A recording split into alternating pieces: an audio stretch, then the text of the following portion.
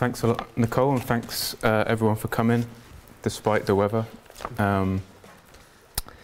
So I've got a fairly long and ungainly introduction, where I'm going to kind of try and set the scene a little bit historically and talk us about some of the questions that I'm interested in before moving on to the kind of meat of the talk. So if you just bear with me for just at the beginning. Speak a little bit louder.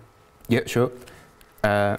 So in 1939, the president of the first school ever conceived that was devoted to an education in planning, Eric Rouse, gave a speech in front of the Town Planning Institute in London, and his basic message was that today we face death as surely as if one held a knife at our throat. Whether it be peace or war, it's nevertheless death. And this is a kind of striking example, but I think a fairly typical indication of how people felt in Britain between the wars, and particularly people concerned with town planning, which was a theory and a practice that attempted to make sense of its historical moment, being the first half of the 20th century, a period which was heavy with what Roxanne Panchesi, historian, has called cultures of anticipation.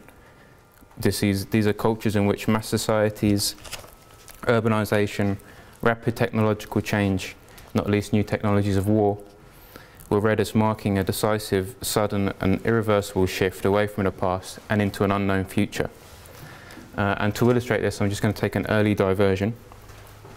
In Virginia Woolf's final novel, Between the Acts, which was published shortly after her suicide in 1941, this shift into the unknown is described by her as an unsettling of relationships between things, and it reveals a profound contemporary anxiety about discord, disharmony, conflict and uncertainty. It's an atomization and fragmentation. In the novel, a strange play, which is itself a kind of mess of the different theatrical styles, is staged in the grounds of an English country house, set as the kind of last refuge from modernity. And throughout the staging of this play, different external elements, from animals in nearby fields to cars passing by, planes overhead, and a gramophone that ticks constantly in the bushes, interrupt and clash in a confusion of noise and things, while the audience become increasingly uneasy. Quote, "Mrs. Swithin caressed her cross.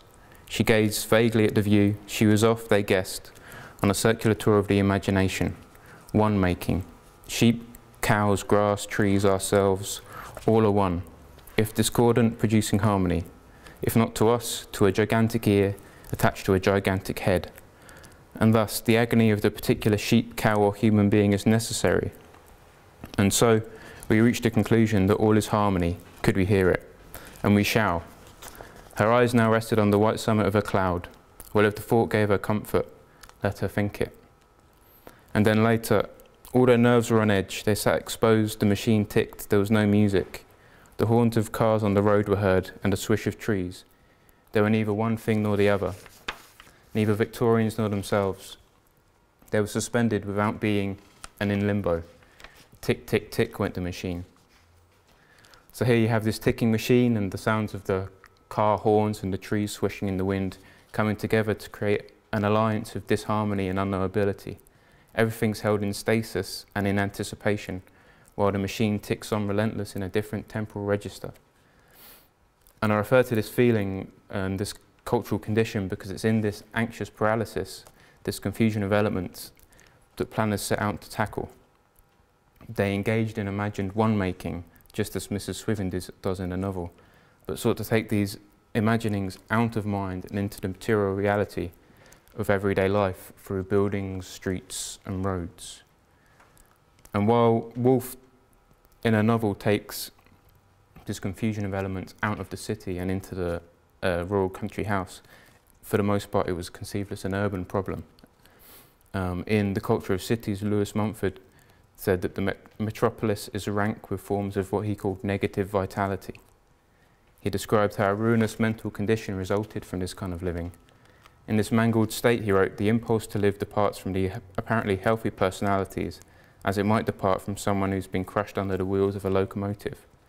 the impulse to die supplants it, and just as the will to live can triumph over all but catastrophic accidents or derangements to the physical organism, so the will to die can eat cancerously into the personality until the body itself, no matter how outwardly healthy, is tainted and finally consumed by the malady. And so, again, the image of the locomotive reflects how technologies, and particularly technologies concerned with travel and automated movement, were interpolated into discourses about the mechanisation of life that threatened to crush humans in these kind of gears of progress and technological change. The sense of cities as a site of mass movement and flux, of human and inhuman object hurtling around always on the verge of collision, had already been highlighted by Georg Simmel before the First World War, where he wrote in The Metropolis of Mental Life that the relationships of activities of metropolitan inhabitants intertwine with one another into a many-membered organism. In view of this fact, he continued, the lack of the most exact punctuality in promises and performances would cause the whole to break down into inextricable chaos.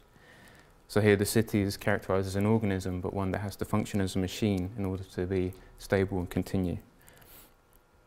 In the same address quoted at the start here, Rouse likened the modern city to a complicated machine, and simultaneously contemporaries compared urban growth in Britain to an octopus unfurling its arms and suffocating the countryside.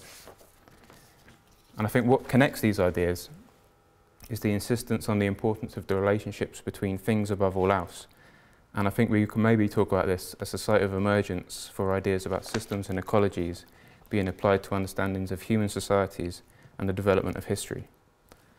Part of this analysis then is concerned with the genealogies of ideas expressed by people like Gregory Bateson, who wrote in 1972, later was the epigraph for Guattari's Free Ecologies essay, that there's an ecology of bad ideas just as there's an ecology of weeds, and it's characteristic of the system that basic error propagates itself.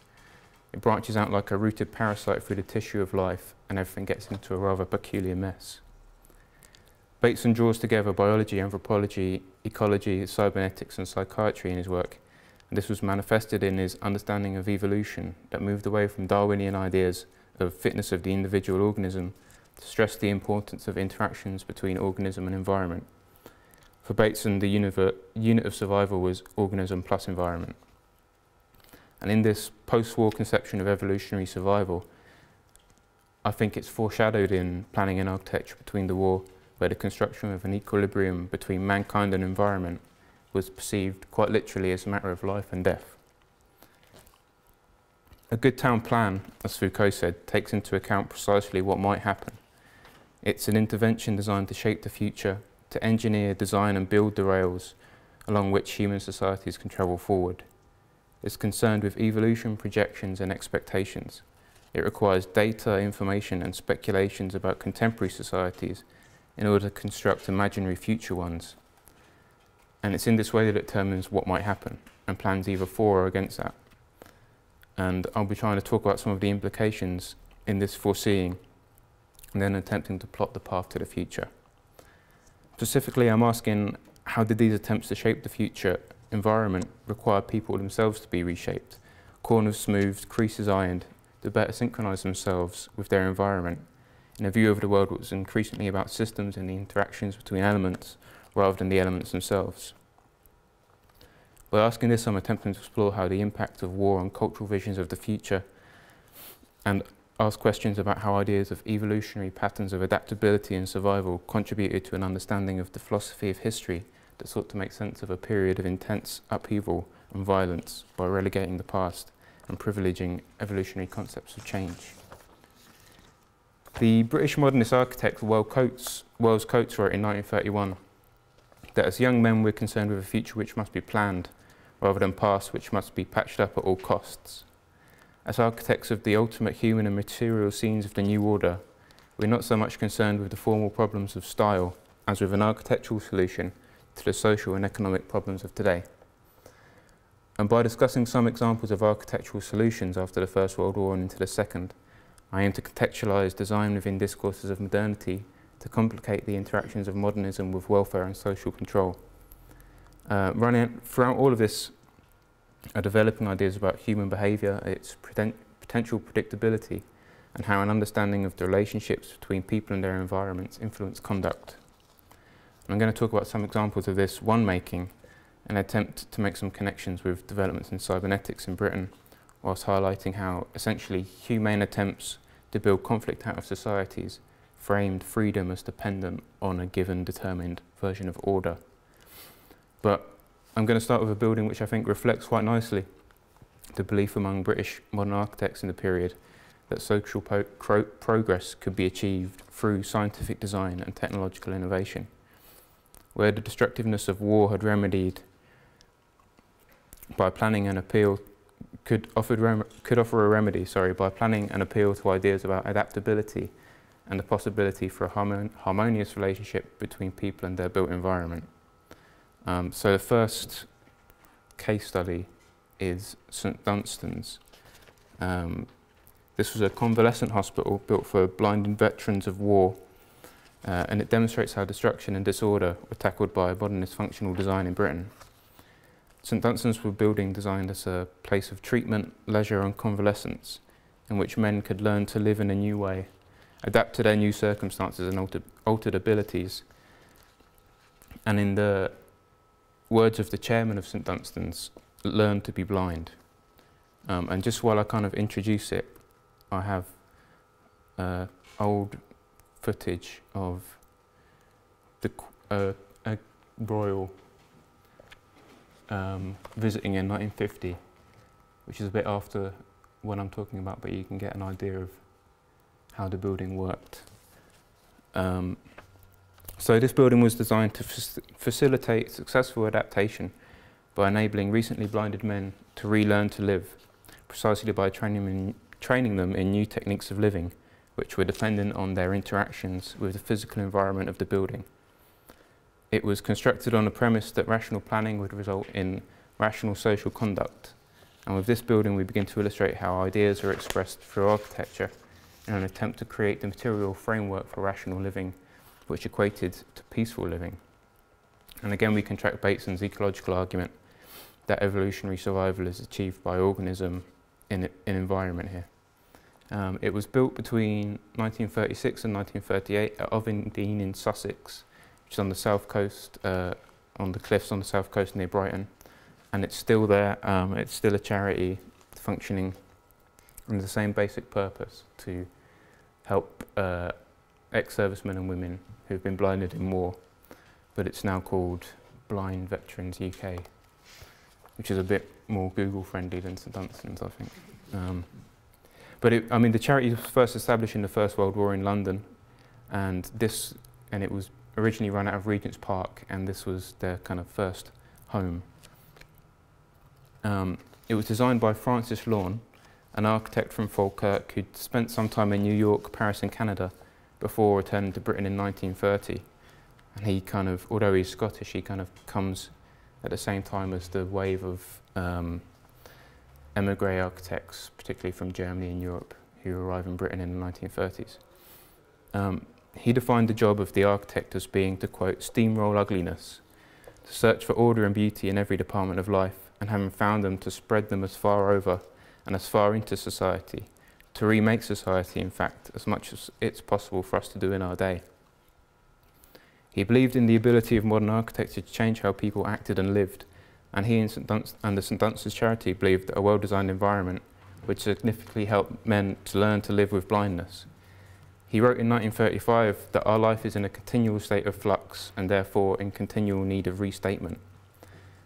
He argued that architecture is so closely related to living that a statement of architecture is practically a statement of our country and a statement of humankind.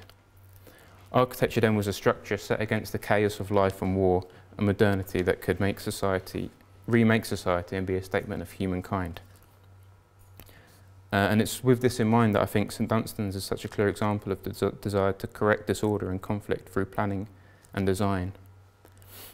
As with the brief discussion earlier on with the talk about discourses of disorder in cities, a key factor in the St Dunstan's plan was facilitating movement through space while avoiding conflicts, collisions and congestion.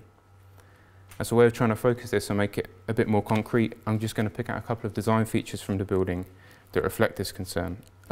These are things generally that seem pretty commonplace to us now, but at the time they were understood in relation to this need to have ordered movement. First of all, St Dunstan's was designed to have as few corners as possible, but this idea, that was in order to enable free movement, of course, but this idea of free movement was very much a planned movement along paths that were plotted into the building and then built into its architecture. The Journal of the Royal Institute of British Architects focused on the design of the doors, which were able to swing one way only, and the rounding of all projecting wall corners to, quote, minimise the risk of blind people running into sharp obstacles. Design features like this were aimed at creating a building that would enable circulation along fixed planned routes, with the patients travelling through the building as if on rails. And included in the architectural write-up was this circulation diagram, which reflects how important circulation was in conceiving the plan and design of the building. In terms of the actual material of the building itself, probably the most important way that this idea of circulation was built into design was through a handrail, which was picked up on in both the architectural press and the more mainstream media as being a particularly important innovation in architecture and design. The Observer newspaper commented on it, saying that the handrail system enabled a man to be safely guided to his own room, warned of doorways and other approaching dangers by means of studs let into the rail. And there aren't really any good photos that I've been able to find of the rail, but here you can see it. You can't see the studs let into it or anything like that, and you can also see the doors that only open one way. So this rail then acts as a kind of track, transporting the residents through the building, advising them of where they're going and what they would encounter. The handrail also reflects how the most seemingly mundane aspects of design had significance, and the building was envisaged as a complete functioning mechanism, with patients as another part of the broader design. It was through interaction with the material of the building that it works for the patients. The then chairman of St Dunstan's, Conservative MP Sir and then later Lord Ian Fraser, who himself was blinded by a bullet in the First World War, stressed the importance of planned routes of circulation when work began on the new building. He told journalists that it had been specially designed so there were no corridors, steps or awkward corners. The result of ordered planning was that, according to Fraser, once a blinded man has learned his way about one room, he will know the way about all of them. He can get about to an extraordinary degree, and he loves this independence. And here again we have this idea of independence and freedom that's connected to the functioning of the built environment through its interaction with the people who live there. The patient has to adapt to the environment, and then he achieves a kind of independence that itself is built into the plan. The idea of obstacle-free movement was extended to the furniture, and built-in furniture and the effective use of space were key features in the design. This is an example of some built-in furniture, which I'll just explain. In St Dunstan's, the wardrobes and tables and radiators were all built into these casings at the back of the beds, which could then be pulled out and pushed back in. But this emphasis on built-in furniture wasn't unique to building for blind people.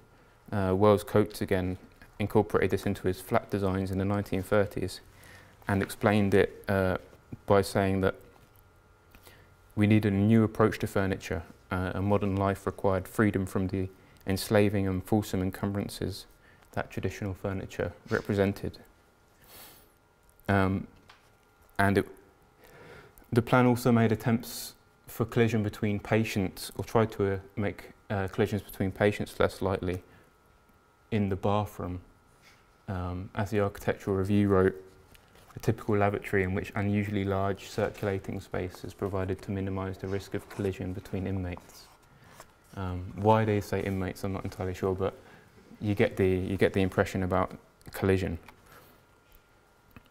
And I think it's significant that these ideas are applied to a convalescent hospital for blind people, as it demonstrates how important intrinsically rational design and the ordering of space were in planning. The functionality of the plan was such that even people lacking sight could quickly grasp the design and learn to use the building in the way the plan envisioned. Violence and destruction had taken sight from the patients, and the ordered planning of the building worked to negate this loss by appealing to a sense of inherent rationalism and adaptability. You can lose your main sense and you'd still be able to function in the building. The idea was that the relationship between the people and the building would be a performative one. They'd learn and adapt and then follow the built patterns of the building in order to carry out tasks and simply to live. The processing function of sight was replaced by a physical interaction with the architecture of the building itself. As well as techniques for navigation of the building, the emphasis placed on efficiency was reiterated in the techniques used to train the patients to live with their blindness in broader ways. The Manchester Guardian wrote in August 1933, before this building was built, that an article called Efficiency 1, which detailed how St Dunstan's put great stress on rules and personal discipline in order to, quote, psychologically tone the patient up. This was equated with efficiency for effective training and the right balance between lessons and recreation. And as the video showed, production and training the men to function in the workplace was a key interest of the charity. But it was also evident in recreation, as this video from 1950 shows. Rifle shooting was a difference, not by sight, but by sound. An electric coil causes oscillation, conveyed to the marksman on headphones. By it, he tells whether he's on the target.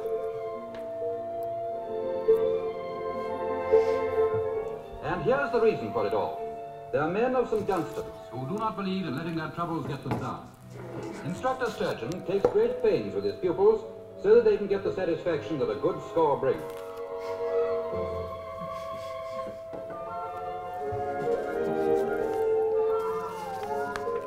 The rifle is an Army 303 with a sleeved 2-2 barrel. So here goes. It's an ingenious idea, and one that gives great pleasure and interest to these sightless men, who, by means of this simple electrical device, can still get all the fun that's going.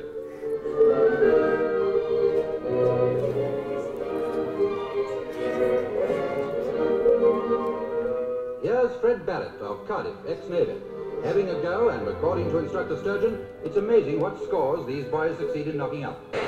So that the men can judge their accuracy for themselves, the card is placed in a press after shooting, and the target rings are embossed.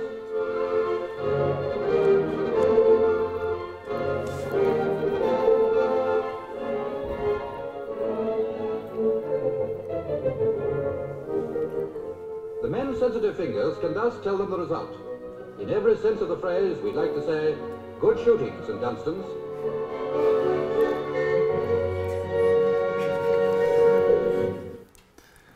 So yeah, I mean, I don't really know what to say about that video. It's seems kind of strange to me.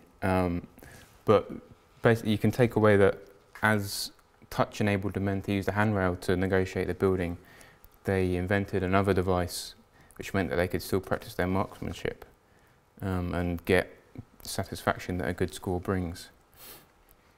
And to do this, you have this electrical device which facilitates a new way of aiming that's based on sound and not sight, and the men then adapt to this in order to be able to carry on shooting.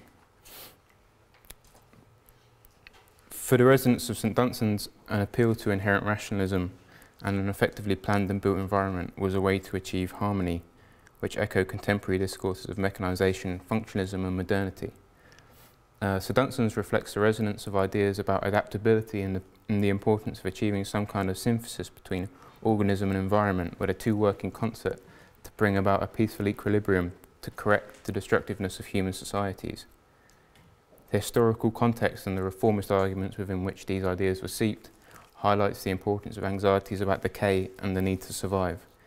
And it's in this context that I make a bit of a leap, and I'm going to talk a bit about British cybernetician Grey Walter and his tortoise machines. Walter's tortoise is one of the milestones in the development of robotics, artificial intelligence and cybernetics. He built the first two at his home in 1948 and 1949. And Andrew Pickering has written a lot about this, and I'm just going to paraphrase his description of the tortoises. They had two back wheels and one front, a battery-powered electric motor which drove the front wheel, causing the tortoise to move forward, and another motor caused the front forks to rotate on their axis. If the tortoise hit an obstacle, a contact switch on the body would set the machine into a back and forth oscillation, which would usually be enough to get it away from the obstacle. On the front fork it had a photocell which, when it detected a source of light, moved towards it. But better than that description, here's a short video from YouTube. In a simple villa on the outskirts of Bristol lives Dr. Gray Walter, a neurologist, who makes robots as a hobby. They are small, and he doesn't dress them up to look like men. He calls them tortoises, and so cunningly have their insides been designed that they respond to the stimuli of light and touch in a completely lifelike manner.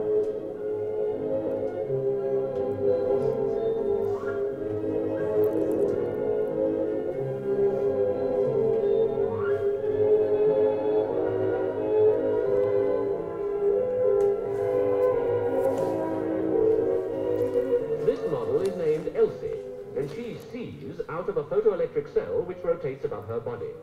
When light strikes the cell, driving and steering mechanism sends her hurrying towards it. If she brushes against any object in her path, contacts are operated that turn the steering away, and so automatically she takes avoiding action.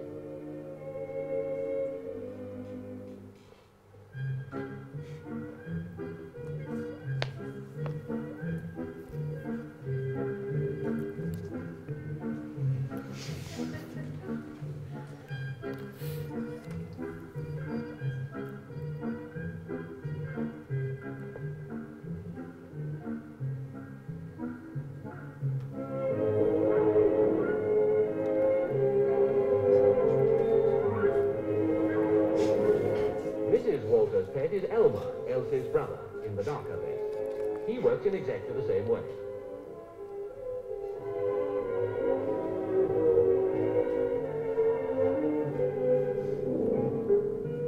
Dr. Walter says that his electronic toys work exactly as though they have a simple two-cell nervous system, and that with more cells they will be able to do many more tricks. Already Elsie has one up on Elmer. When her batteries begin to fail, she automatically runs home to her kennel for charging up, and in consequence can live a much gayer life.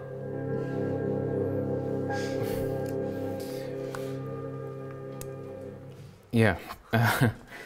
So, as you can see, the tortoises functioned by performatively exploring their environment, guided by light and then reacting to collisions. In his first published article on tortoises in Scientific American in 1950, Walter wrote that these machines illustrate particularly the exploratory, speculative behaviour that's so characteristic of most animals. In this article, An Imitation of Life, he frequently used language that applies biological, animal and human characteristics to his tortoise machines. They were, he wrote, perhaps the simplest machines that can be said to resemble animals. Crude though they are, they give an eerie impression of purposefulness, independence and spontaneity. The crudeness was, however, a deliberate choice. Walter said that he deliberately restricted the number of components to 2 in order to discover what degree of complexity of behaviour and independence could be achieved with the smallest number of elements connected in a system.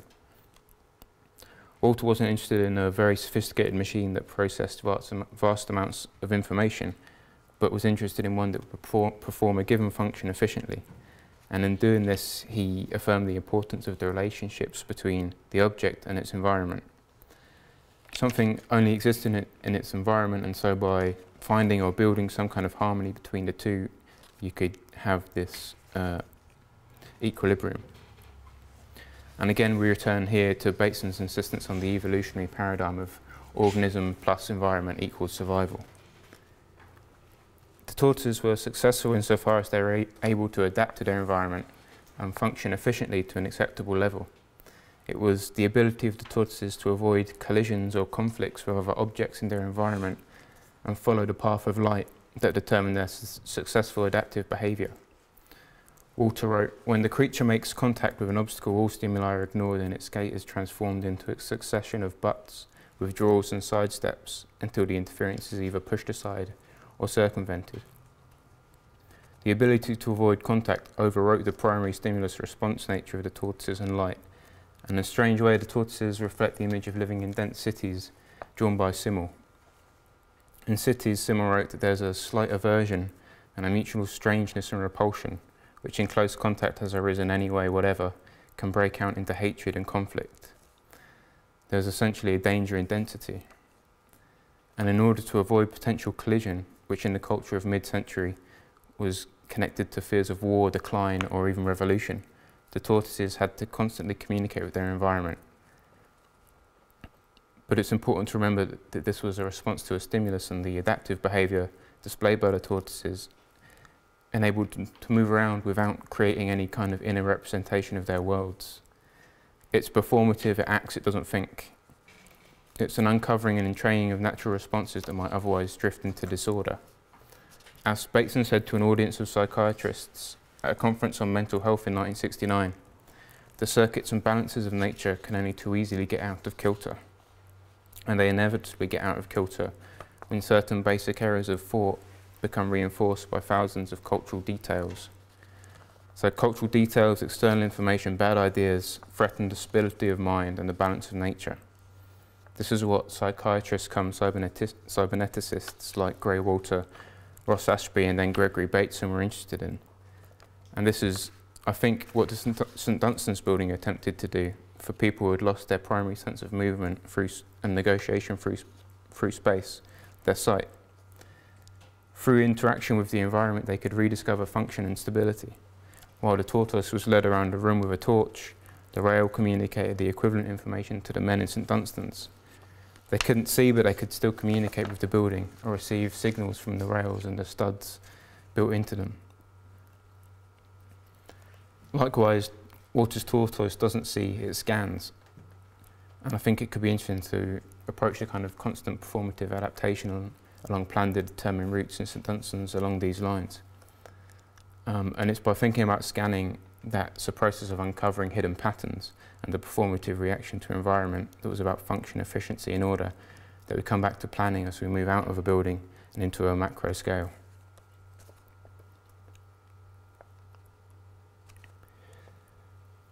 The idea of scanning that Walter developed, along with his sometime colleague, the experimental psychologist Kenneth Craik, was built from speculations about a basic cerebral scanning mechanism. Pickering describes the basic idea as being that the brain contains some such scanning mechanism which constantly scans over its sensory inputs for features of interest, objects or patterns in the world, or configurations internal to itself. And the tortoise demonstrates this with the front forks rotating and the photocell looking for light. And it's thereby performing something akin to a brain scanning function. Pickering tells a story of how Craik visited Walter in the summer of 1944, and they both became drawn to the idea that brain waves were somehow the brain's integral scanning mechanism. They supposed that the basic alpha rhythm of brain waves, which stopped when the eyes opened, could be interpreted as a search of visual information, a search, quote, which relaxes when a pattern is found. So just like the tortoise's photocell stops rotating when it finds light, or the men in St Dunstan's when they read the handrail. It's this idea of searching for patterns that I want to relate to planning and its roots in ecology, biology and botany, and its extension into war and imperialism. One of the defining books for the more visionary planners in the first half of the 20th century, and still quite influential today, was written by Scottish biologist and sociologist Patrick Geddes. His major book, written before the First World War, was called Cities and Evolution, and in this he argues for what he called the survey and plan method to be used in town planning in order to tie together a biological understanding with a sociological one. Planning in cities and regions for Geddes was the practical application of sociology. He considered cities as made of a series of interlocking units and an interwoven structure, which with his biological background he likened to the structure of a flower, but also to technologies of the period, and specifically the loom. In the first pages of the culture of in Cities and Evolution, he wrote, Not a building of his city, but is sounding as with innumerable looms, each of its manifold warp of circumstance, its changeful weft of life. The patterns here seem simple, they're intricate, often mazy beyond out unravelling. All are well nigh and changing, even day by day as we watch. Nay, these very webs are themselves anew caught up to serve as threads again, within new and vaster combinations. Yet within this labyrinthine civic complex there are no mere spectators. Blind or seeing, inventive or unthinking, joyous or unwilling, each has still to weave in, ill or well, and for worse if not for better, the whole thread of his thread.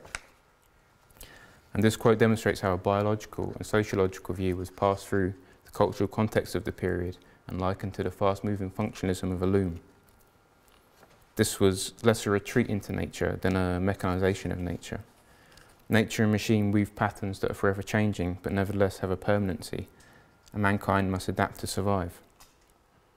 Again, this prompts us to recall the men in St Dunstan's and the charities aim to enable men blinded by war to weave themselves back into society, to recover efficiency and equality of life, as well as productive potential. And as John Adam and Edmund Ramsden have argued, for architects, nature as a model offered not decorative shapes to copy over, but a method of organisation. The webs of the environment, natural or built, that Getty's sociological understanding of human societies was framed by. And as he says, each still has to weave in. Each is inextricably bound into environment. And stability can only come from a harmonious relationship between elements, from one making. An order based on the constant observation of the environment through surveys, and then human societies constructed in relation to that environment, could achieve harmony and peace. And just as this discovery of order that entrained nature and mobilised the innate was explained in the name of post-war welfare in St Dunstan's, so architects saw broader applications and implications. Wells Coates again wrote that it's for architects to realise the possibilities of our lives now in an age of science, when life could almost immediately become free, that is to say ordered and refined for all classes. It's this question of freedom and order that comes up again when you track the work of planners following Geddes and relate this more broadly to questions about evolution, history and planning the future. If we come back to the Foucault line about how town planning is concerned with precisely what might happen, we can think again about visions of order in nature and evolution in history amongst planners and people who lived through this period of war and destruction. And I'm going to move towards the end by thinking about how, in the context of war, chaos, fear and anxiety, the law of a natural order and peaceful equilibrium itself threatened to enact more violence in the name of peace, nature and order. Planners working in the tradition of Patrick Geddes proposed remedies for reconstruction after the Second World War that now seem closer to war than peace. And a document by Rouse, who I started with at the beginning, written while he was on active service, I think in North Africa in 1943, illustrates this markedly. In his document entitled The Proportion of Population to Potential, a programme for the reconstruction of the British Commonwealth of Nations, he argued that his envisioned ongoing wars of resettlement could only be challenged by an ordered balance of population across the globe. He proposed order to correct disorder and a controlled transformation in the hope of peace. The ecological and biological roots of his Geddes-inspired worldview helped foster his conviction that a natural equilibrium could be found and constructed and the environment thus reclaimed from conflict. In order to avert future war, Rouse proposed a radical redistribution of British people across the Commonwealth nations. His vision required an acceptance by British people of what he called the way of abnegation.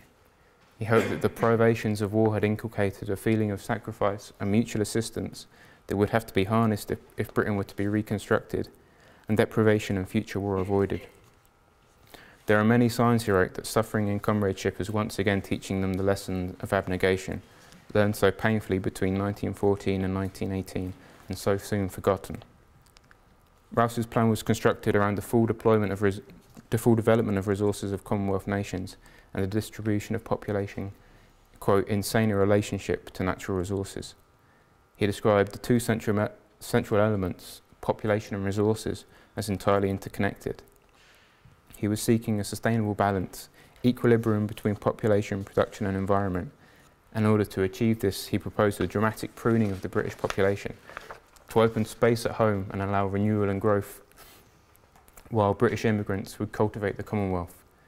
His desire to, quote, put bellies near food, put hands near work, amounted to a reduction of the contemporary population to between 20 million and 25 million, which is about half of what it was in the 1940s, and said that this had to be completed before 1970.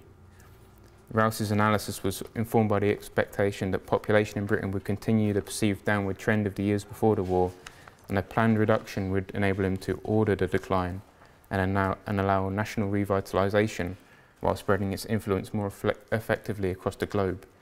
And you can see in this idea of ordered pruning that it's a kind of botanical, has roots in botany. He argued that if you could achieve this, recovery in a healthy economic condition would follow. The implementation of his plan, it would be with people that Britain would develop the Commonwealth, he argued, or in his words, it would be with Britain's lifeblood that she would feed her daughters. The need to enforce controls on the future, to build the rails upon which human societies would travel, was at the centre of his ideas.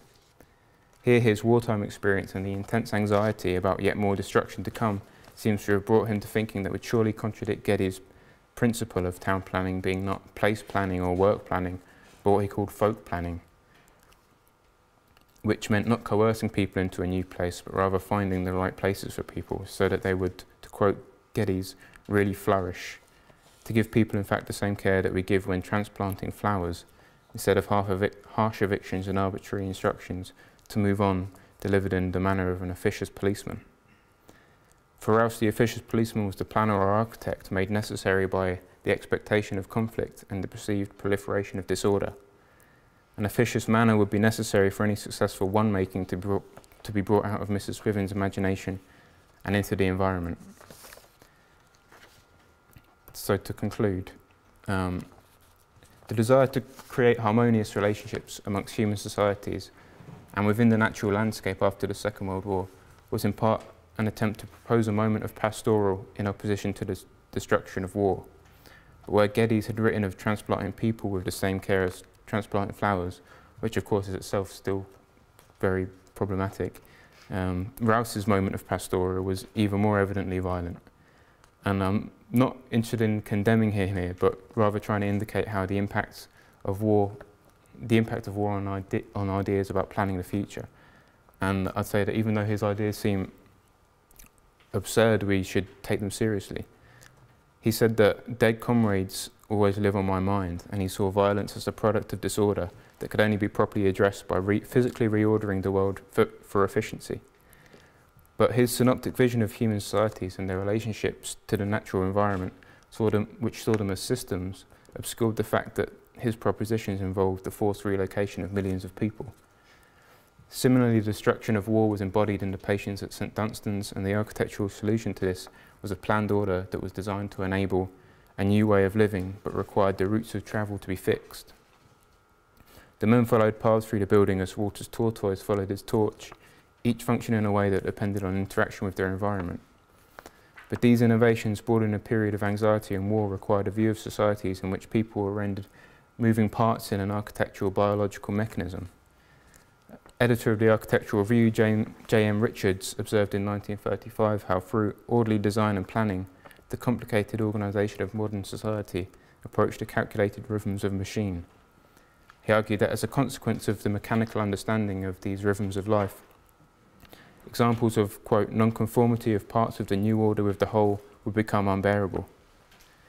In this vision of the future, circulation through buildings and cities was to be plotted along specific routes that had been determined as the most efficient, like the movement of air through an engine or a bee through its hive. And Richard called this a rational aesthetic.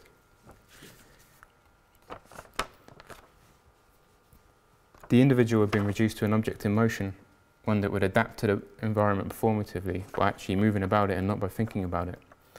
If clear routes of travel offered a kind of independence and freedom, it also suggested the submission of the individual to authority, a given collective purpose, and the necessary exclusion of things deemed unbearable. Despite concerns about the dehumanising effect of technological advancement, for the people I've spoken about today, the mechanisation of life promised a new freedom. After industrialisation, urbanisation and war, rational and functional design offered an image of a peaceful society in which conflict had been built out of its social landscape. metaphors taken from nature and technology were articulated in modern buildings, which proposed a rationalised vision of an effective functioning of society through the economic use of energy. But Justus Strauss was, I think, an unhappy citizen of a war state whose work was always pressed through this lens. He reflects perhaps a broader historical dynamic in which warfare and welfare are increasingly interconnected in development and planning. New national infrastructures of welfare and health developed in response to mass violence and war, but functioned as remedies that depoliticised the broader political, cultural and economic forces that led to war.